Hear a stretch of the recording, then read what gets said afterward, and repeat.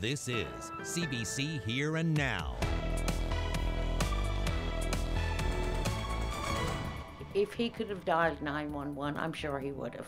I just thank my little dog for saving my life. Well, you can't dial 911, but in the middle of the night, that howling Monaco knew something was terribly wrong, and tonight, you'll find out why this brave beagle is being called a hero. If you're just a regular person who decides to sell something online, does human rights law apply to you? It's not anything goes in the world of buy and sell, and now one person who posted is paying the price for bad behavior. Good evening and welcome to Here and Now. I'm Anthony Germain. Well, a Mount Pearl couple is singing the praises of a canine hero. He's got a few years under his collar and he's not as nimble as he once was, but earlier this week, Monaco the beagle did not let his family down. Here and Now's Mark Quinn with that story. Monaco is a barker. But now that Monaco is a lifesaver too, no one in this family minds what Monaco does one bit. Monaco is going to be getting anything and everything that he ever wanted. Anything and everything. The treats are flowing, and here's why. Monaco woke his owner, Barry Abbott, out of a dead sleep during a medical emergency earlier this week. And I heard Monaco walking back and forth the hallway, which he never does. He's normally always in the living room until you get up the next morning. And he was walking back and forth, and I don't know how long he was walking back and forth, but I just heard and I said, that's strange, I'm hearing the tapping of Monaco, what's going on? I got up, walked out, and found my wife passed out on the floor in the hallway. Sandra is good now, but was having a seizure when Monaco found her. It was the biggest fright I've ever experienced in my life, ever. First I thought, looking at her face and her colour and her being so cold, I thought she was actually passed. And even the nurse or the doctor said yesterday over there, she said, your poor husband was frantic when they came to the hospital, but how can you not be with her for someone? I don't remember anything about what happened. All I remember is waking up in the hospital and wondering why I was there. Like they said, Monaco is a good dog who gets what he wants. If he could have dialed 911, I'm sure he would have. They're all back together now, and Barry and Sandra Abbott say it's all thanks to their gray-haired 10-year-old superhero, Monaco. Mark Quinn, CBC News, Mount Pearl. Well, 8 years after a nasty exchange on Kijiji, a seller is now being made to pay up, and that's for discriminating against a potential buyer. And it's a ruling that means that your everyday buy and sell users now have some ethics to uphold or risk paying the price. Here Now's Ariana Kellett reports. It's something a lot of us do all the time, buy and sell goods online, and in most cases, it goes off without a hitch. But in November of 2011, a man complained to the Human Rights Commission. He said that he was discriminated against because of his race by someone selling a car on Kijiji. It's all here. Aubrey Lynch's ad specified no emails, but Sod reached out anyway with a counteroffer. Lynch's response, quote, your first step when you move here from another country is learn how to read English. Your next step is learn this is not a country of donations. Now do not email me again. And it didn't end there. Sod hurled an insult at Lynch. Lynch again told Sod to learn English. I guess the complainant felt that based on his last name and the fact that he had a MUN email account, replied back with discriminatory language, basically told this person to, if you can't read English, don't bother emailing me, go back to where you came from, that sort of language. That was 2011. This past July, a decision came down from an adjudicator. Not only did she order Lynch to pay Sod $1,500, she also ruled that you cannot discriminate when selling goods and services, and that applies to selling things online. What I find interesting about this case is that it applies to the online commercial relationship. So if you put something up on Kijiji or even Facebook Marketplace, there's the potential that human rights law would apply to this, and that means that you can't discriminate in who you're selling to. So how often does this happen? Someone getting turned away because of their skin color, religion, or gender? The commission says this case in particular is rare, but it's possible that some people just don't come forward to report it. Spreading the word about how this might apply to online relationships might send more people our way. But I think as more and more business is conducted this way, it's something that the law will have to grapple with. So buyer and seller both beware. If you're selling something online, human rights law applies to you, and in the end, it could ultimately cost you. Ariana Kelland, CBC News, St. John's. Well, that stormy system that Ashley has had her eye on all week is right on our doorstep, and there are lots of weather warnings to tell you about. We have a snowfall warning in effect for Gander down through Clarenville, and the entire island is looking at a special weather statement for tonight. This is how it's going to play out. We're going to see a shot of snow for the Avalon Peninsula in the morning, but that's going to start to clear as we get in later in the morning with a heavy rainfall there. The snow will track through central towards the west coast and dump some snow on the west coast there. We also have a snowfall warning in effect for Makovic. 30 to 40 centimeters expected from now until Sunday, and a weather statement right along the coast and up through Happy Valley, Goose Bay. I'll get into all of those details a bit later. Anthony? Well, now to a clarification about a report from last night. It was about the Dicker family in Nain who are renovating a house in the community. And the story said that the Dickers blamed delays in the delivery of building material on the Humatic W. That's the ferry that's operated by Labrador Marine. Well, CBC failed to ask the company for comment about the story. Labrador Marine contacted CBC and provided shipping details as well as dates. And that information indicates that there were no delays related to the ferry. The lumber that the Dickers are waiting on was not shipped from the supplier to Labrador Marine Terminal until late October. The story indicated the Dickers did not receive any of their 4 shipments. In fact, 3 shipments have already been delivered to Nain. Canada's top court has dismissed an appeal to review the Ann Norris case. The Provincial Court of Appeal unanimously rejected the appeal earlier this year. In 2018, a 12-person jury found Norris not criminally responsible for the death of Marcel Reardon in 2016. Now, Norris admitted to killing the 46-year-old, striking him repeatedly in the head with a hammer. Norris's defense team said she couldn't be found criminally responsible, citing a long history of struggles with mental illness. Now, the Crown argued that she knew what she was doing. The Supreme Court did not say why it would not hear an appeal. Well, now to Labrador, where the new lawyer for a Happy Valley Goose Bay cab driver accused of sexually assaulting a teenager wants a mistrial. Earlier this year, somebody testified that Joseph Cooney sexually assaulted her when she was 14 years old. I should say that was a girl who testified about that. Today in court, Cooney's new lawyer, Jonathan Regan, asked for a mistrial stemming from issues that he found after taking over the case from Edmund Montague.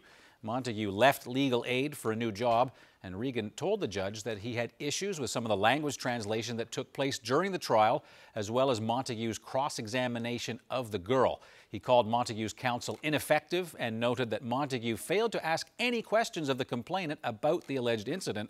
Crown Prosecutor Renee Coates did not support the call for a mistrial. She instead suggested the witness be recalled for further testimony, and that matter is back in court in January. Well, for children who experience violence and abuse in this province, talking about it is difficult. A child might tell a school teacher that they were hurt at home, and that could start a process in which they end up talking to a social worker and then police and then other authorities. Well, soon, a new centre in St. John's will bring all of those different agencies under one roof. As Here and Now's Megan McCabe reports, the idea is to put kids first. Suffering physical or sexual violence is bad enough for a child, let alone having to tell the story over and over to a series of adults in stark rooms. They may have to tell their story to a social worker at Child Protection, they may have to tell it again to the police, they may have to tell it again to a doctor and then to a prosecutor, and that can be a really scary part of the whole experience for children who've already experienced scary things. This diagram helps explain how the process works today compared to how it will look when a new Child and Youth Advocacy Centre opens here.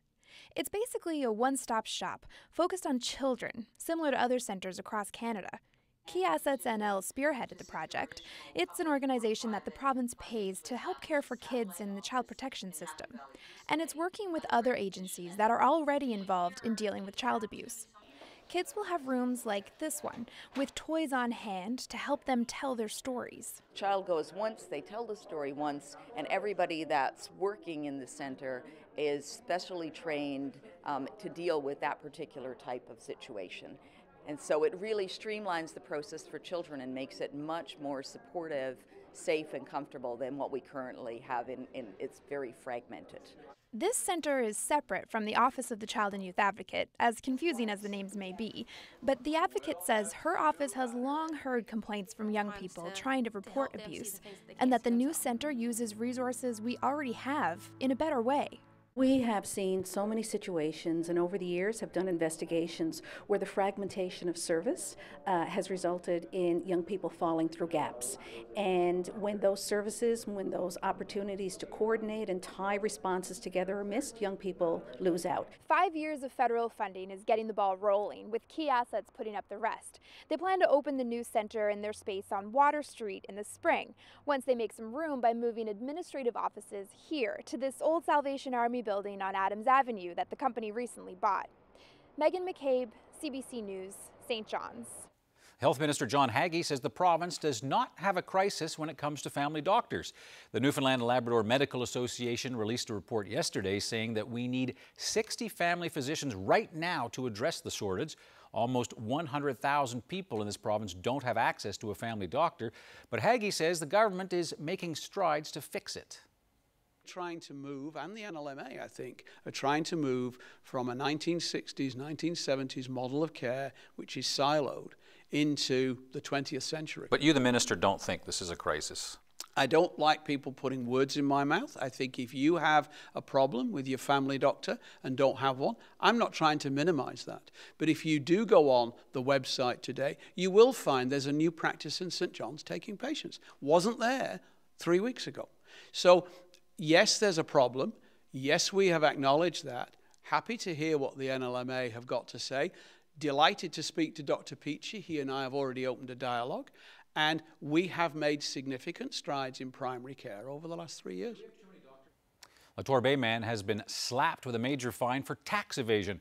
Gary Evans is the owner of St. John's Aircraft Services, and the company was contracted to de-ice planes at the St. John's International Airport. But Evans failed to report nearly $2.6 million in revenue between 2009 to 2013, meaning he owes $685,000 in federal taxes. And on top of paying what he owes to the CRA, plus interest and penalties, Evans has been ordered to pay more than $600,000 in fines.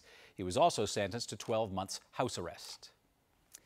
Well, police services in Mount Pearl are not as accessible as they used to be. The RNC has suspended counter service at the detachment on Clyde Avenue. This after the officer previously assigned to that job decided to retire. Well, now visitors are greeted with a sign, and the sign is all that's there as opposed to a person, that sign, and they're encouraged to use a phone inside the foyer to contact police headquarters in St. John's. Has the counter service, the full-time counter service in Mount Pearl ended? Right now we're still evaluating the most efficient way to take reports from our community. As I mentioned, online reporting is certainly being researched right now. You know, it's about accessibility. We want people to be able to report and feel safe doing so. You know what? It's about serving our community and working together on that. Okay. Meanwhile, front counter service continues to be offered at the new RNC detachment in Conception Bay South, though on Thursday afternoon the service didn't appear to be available. Cadigan says counter service will continue in CBS because there's a higher volume of reporting at that detachment. I mean, at the end of the day, it's about operational requirements. How do we have officers available to take reports? Officers are available to respond to calls, investigate crimes, and we want to most efficiently do that for our community. And you know, right now, this is the most efficient way to operate. Well, in the words of Shanniganuk, it's the only place where you see an old man get up with a shotgun in front of 40,000 people and nobody gets nervous. Well, that man, I'm giving the secret away, that man was Bruce Neal. Neal passed away Tuesday at the age of 93, and for 40 years, He was the gentleman who fired the starting gun at the Royal St. John's Regatta. Neil spent a total of 71 years on the regatta committee. Back in 1978, he even stood side by side with the Queen for the start of those races. Neil passed away at Kenny's Pond Retirement Home, surrounded by family.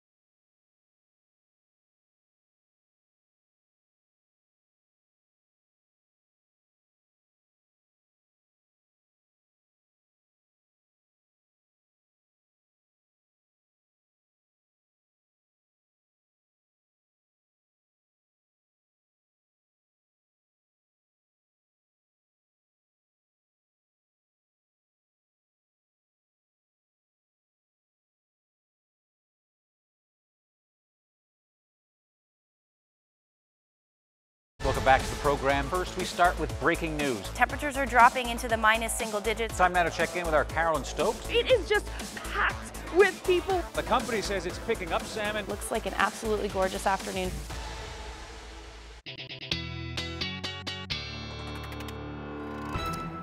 Good to see you. Good to see you too. Welcome back. Nice to see you. Before we get to the weather, I want to share an invention with you now. This is from the mind of a man in Moose Jaw. Yes, one super Canadian ice fishing accessory.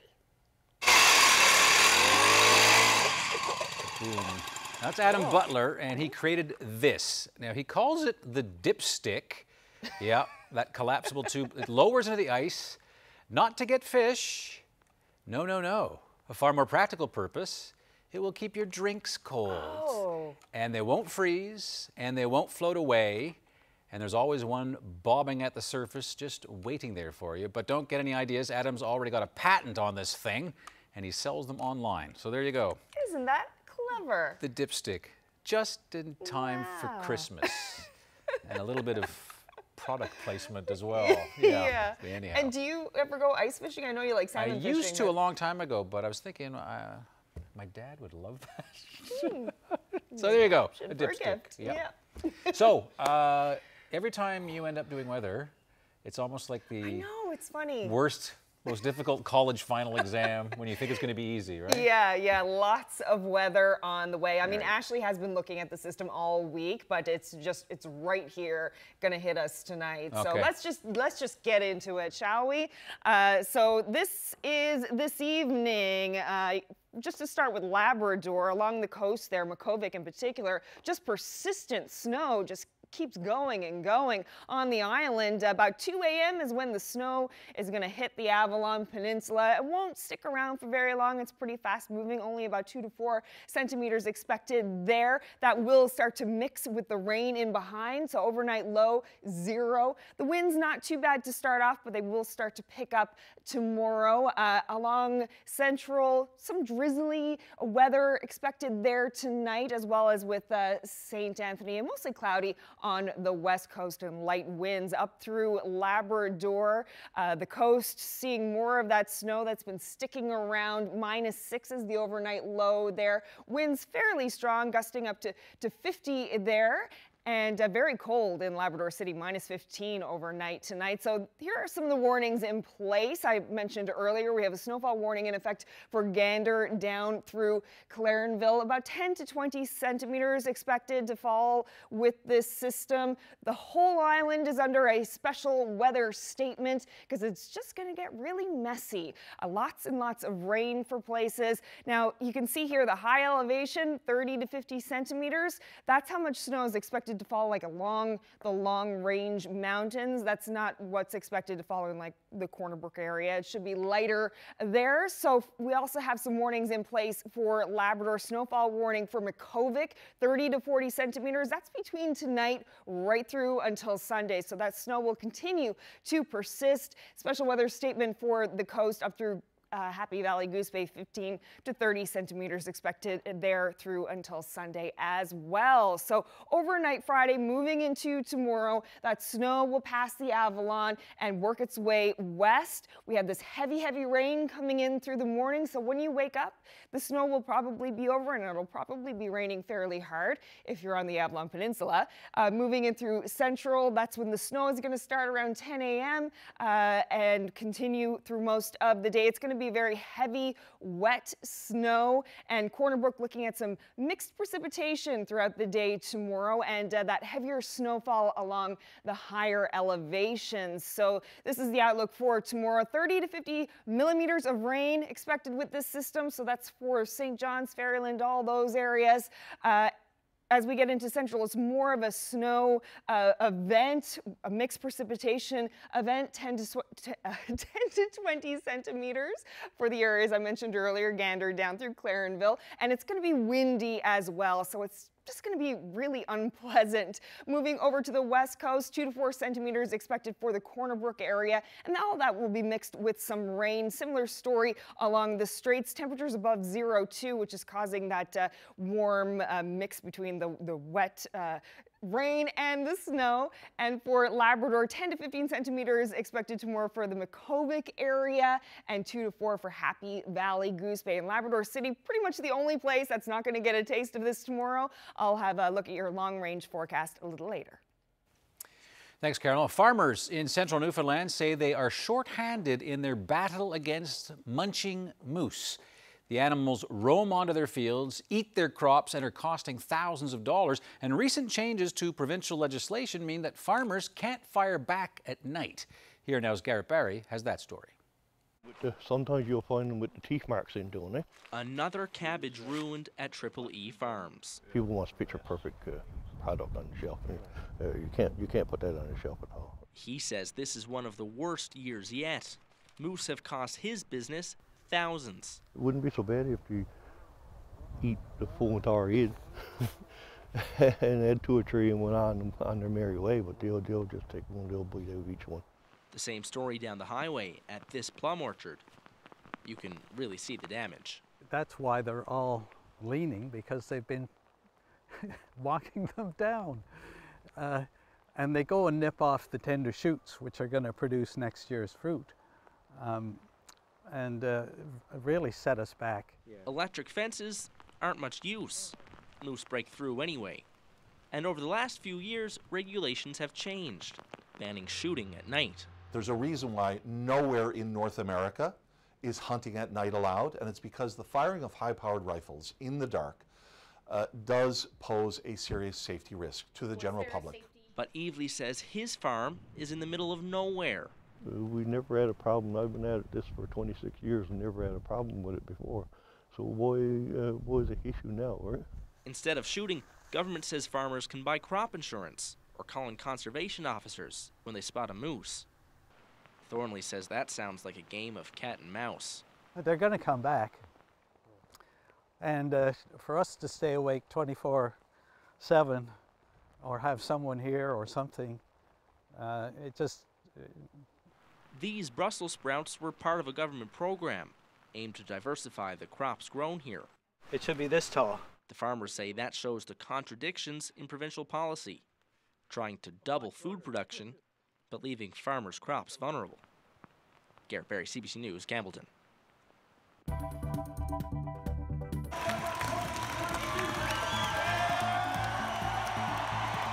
Well, he's the face of basketball in this province, and now he can add author to his list of achievements.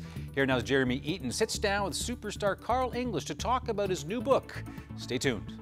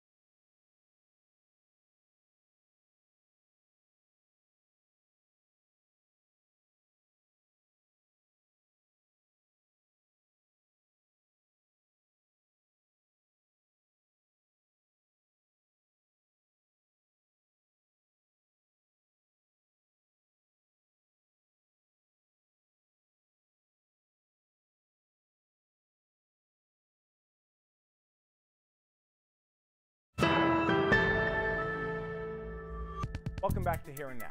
Carl English is the province's most prolific basketball player, and his story has been told all over the world.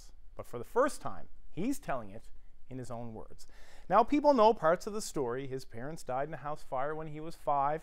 He rose from the homemade hoop on Route 100 to the University of Hawaii, to the doorstep of the NBA, to a very successful career in Europe, and then full circle back to St. John's, where he played with the Edge for the last 2 years.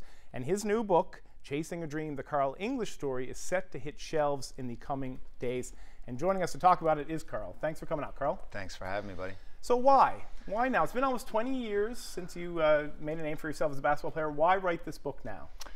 It's a long time coming. The first time I was asked was my freshman year in Hawaii.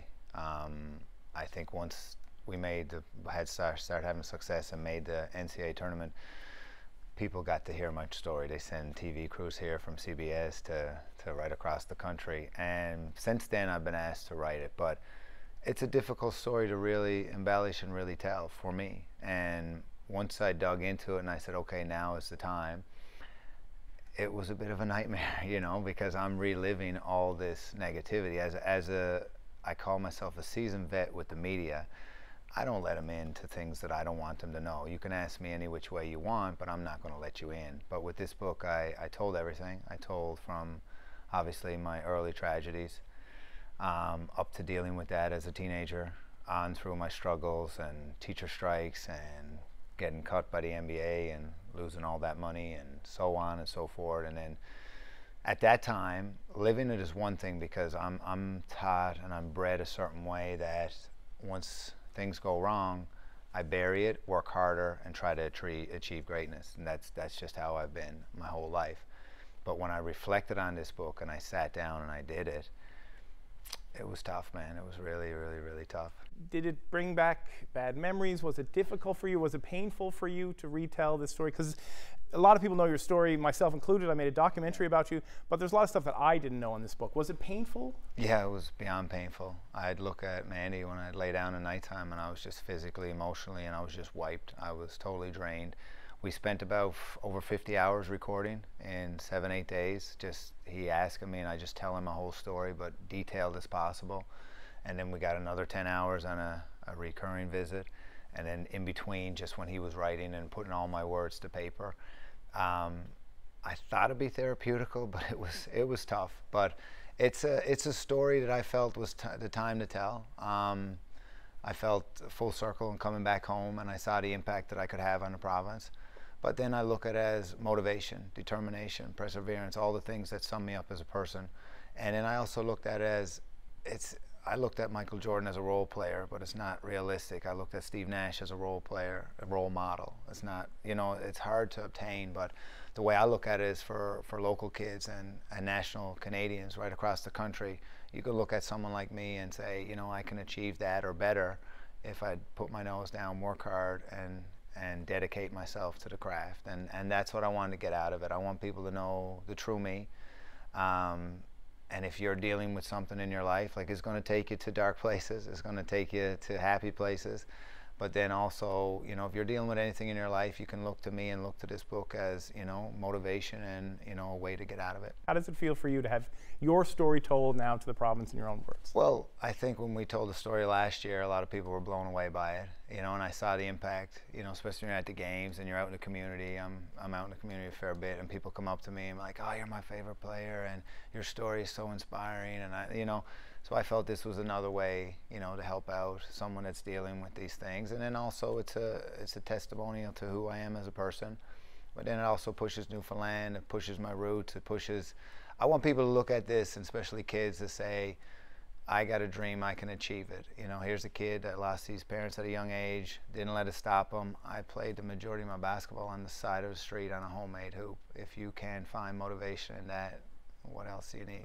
Can't let you go without asking, St. John's Edge are going to set to open training camp next month. Your name hasn't been thrown around.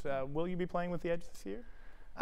You know, coming back home was a full circle for me, like we talked about. It's been something that, you know, it allowed me, the biggest part of all this, it gave me a platform to help so many people, and especially kids in our province, and that, I'll never forget that.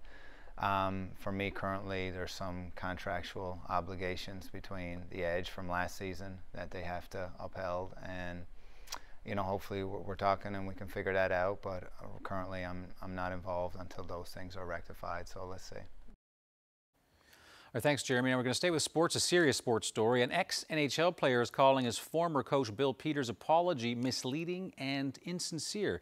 Akeem Alou has alleged that the Calgary Flames coach used racial slurs against him in the past, and now he says he'll meet with league officials to discuss the matter. CBC's Simon Dingley with the latest. Jeff Ward's first game behind the bench. The Calgary Flames played last night's game under a cloud. Assistant coach Jeff Ward replaced head coach Bill Peters. Peters is accused of misconduct. Here comes Camilleri to Alou. Gain a little room on Fowler. Plays it, they score!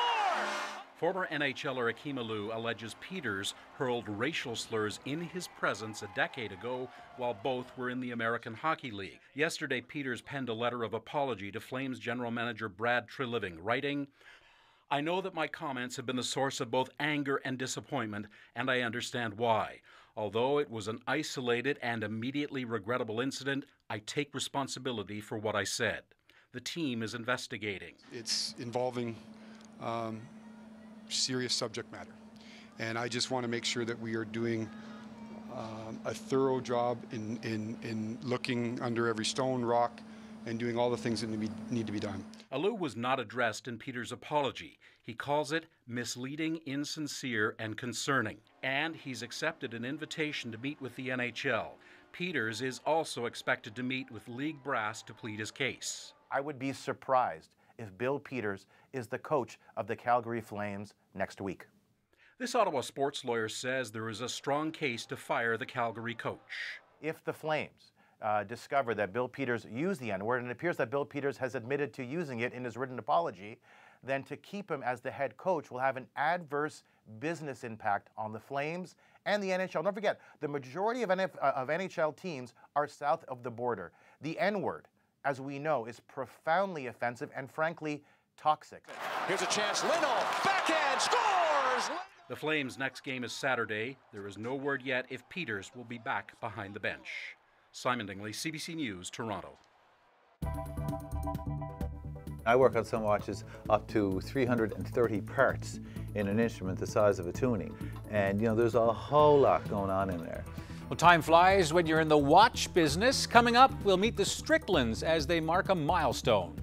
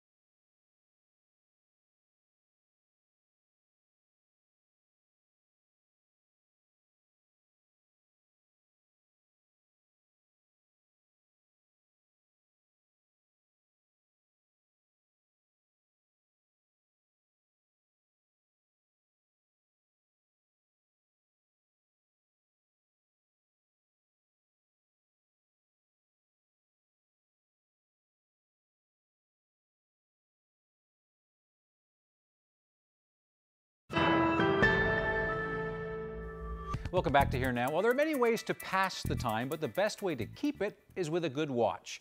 Well, next week, the Stricklands are going to celebrate 20 years in the watch business, this at Grand Time in downtown St. John's. But while Apple Watches and Fitbits now compete for spaces on our wrists, the Stricklands say an old-fashioned watch will always keep a place in our hearts. Here Now's Zach Gowdy has their story. When Barry Strickland looks through his magnifying glass, he doesn't see a watch, he sees time. And there he goes. That watch hasn't worked properly in probably 40, 50 years. And that's the first life it's had in so long. For 20 years, Barry and Rachel Yenny Strickland have been watching out for watches. On December 1st, 1999, they opened a tiny shop in downtown St. John's called Grand Time. And after all that time, they're still here. How's the watch doing? The number one. Best going. Wear it all the time. Okay. Still working like no a charm. sweat. I got that part for you, put on for you right away. Today, like most days, the shop is busy. Rachel helps a steady march of customers find the perfect look and fit. A lot of time what I notice is that the first watch that attracts your attention very often is the watch you're going to get. So go with your gut feeling. Barry keeps his eye on repairs, but with his Swiss-trained hands, he's more surgeon than repairman. I work on some watches up to 330 parts in an instrument the size of a tuning. And you know, there's a whole lot going on in there. And when you hand it back to the customer and they're like, okay, great, my calendar works, my stopwatch works, and that's great. But if they had any idea what's actually going on the inside, it would probably scare them. Because it's the same with people, you know. If, you know, I don't want to open up and have a look in and go, ooh, right? And Barry knows what this watch means to the man who brought it in. It's part of his life story, a small piece of himself. He's had that watch his whole life. And it means everything to him, everything he's been through, when he got married, when his kids were born, his career. That watch has been with him. That's his buddy. And it's up to me to make sure that, the old friend is with him for the long haul. Lately, the watch business has seen some big changes. There are new gadgets competing for our wrists. This watch tells time and turns on lights and opens up doors. They look and feel like a watch, but they are so much more, and somehow so much less. They're just electronic instruments. There's nothing sentimental with an electronic instrument. Whereas a wristwatch, for example, the one that I was working here today, I mean, that's 60 years old. That's just been restored to the day as good as new. And that, as I said, belonged to the father of the gentleman who owns it. And he can't wait till we get that and wear it, and especially be proud of it Christmas Day. Do you see people handing down their Apple Watches to their children in that way? Never.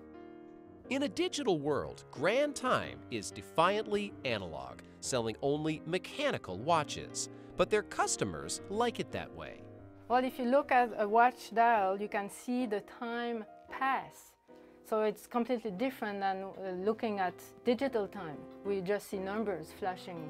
But here you can see where you are. You know that when the hands are at the top, it's going to be lunchtime or it's going to be midnight. You glance at it and you see it. You don't really need to know exactly what time it is. You get an idea or a feeling for what the time is. After 20 years behind this counter, Barry and Rachel Yenny Strickland definitely have a feeling for time. And to them, these tiny wonders that keep time will always be timeless. Zach Gowdy, CBC News, St. John's. Well, to a story from Ontario now, but a very different kind of technology that police are using to try to help frontline officers improve their understanding of how others are feeling. A new virtual reality training system that will offer them the perspective to see the world the way somebody with a mental health issue does when they're being approached by a police officer. Here's Talia Ricci with how the system works. Halton police say this piece of technology is going to help put them in the shoes of people they might be dealing with who are experiencing mental health issues. We'll show you how it works. You can pop that over your head there. We have 3 modules that are there: autism, schizophrenia, and suicide prevention. They look around inside, and it's 360 degrees, and they pick which training module they want to do. For this exercise, the person completing the training enters a virtual reality world where there's someone living with autism. Sir, I'm going to need you to come back inside and pay for that. Certain, you have to come back inside. Sir, what's going on? Talk to us. What's happening? Hey, relax, okay? that's my son. He's autistic. Hey, you need to stay back. You need to stay back. For the first 2 minutes or so, you are that person who has autism, who has schizophrenic, or is in a suicidal place, and then after a couple minutes, it flips, and you are the responding officer. We have a report of an aggressive male suspect shoplifting and fighting with an employee. We need you to calm down. And then they're faced with decisions. The hope is that after the officer has experienced the perspective of the person they're approaching, they'll have a new mindset. When the officers come, you can tell that that creates a level of anxiety for them. And I think that gives me the kind of impression that I need to understand that if I arrive to that situation, I need to know that this person is in crisis and under stress. Partner, let's kill the lights and turn the radio down, all right? The company developing the technology says scenarios involving people with dementia or who are hard of hearing are in the works. The nice thing about that is that you don't have to pull people off of shift for 4 hours or 8 hours. This is something that they can spend 5 minutes on in an immersive scenario on before their shift or after their shift, and then get the real development of their empathy based on those scenarios. Go and check the store and see if you can find his parent. All right, we'll do. I'm sorry, officer, for any trouble. He's autistic. All right. So right now there are those 3 scenarios, but Axon says they plan to develop 3 more in 2020. And while Halton is the first police service in Canada to use this technology, it's expected to be used across the GTA in the next couple of years. Talia Ricci, CBC News, Oakville.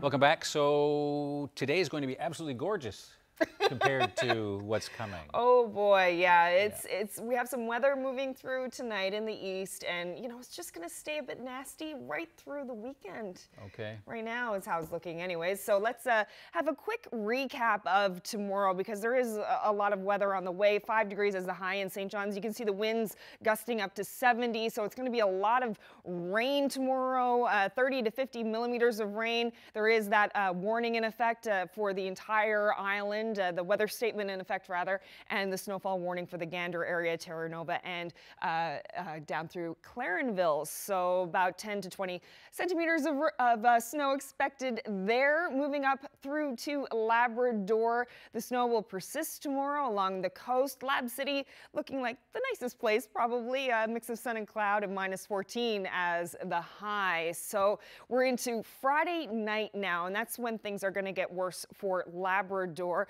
You can see Friday night the rain is still continuing for the Avalon Peninsula, and that messy mix in between, that line right down through between rain and snow, splitting the island there. And the snow on the west coast will be pretty heavy, wet snow, and it'll be very much mixed precipitation and lots of snow persisting along the coast in Labrador right through until Saturday. Here we are Saturday, 5 o'clock, and still pretty drizzly in the east. The flurries continuing for the west and snow continuing along the coast as well.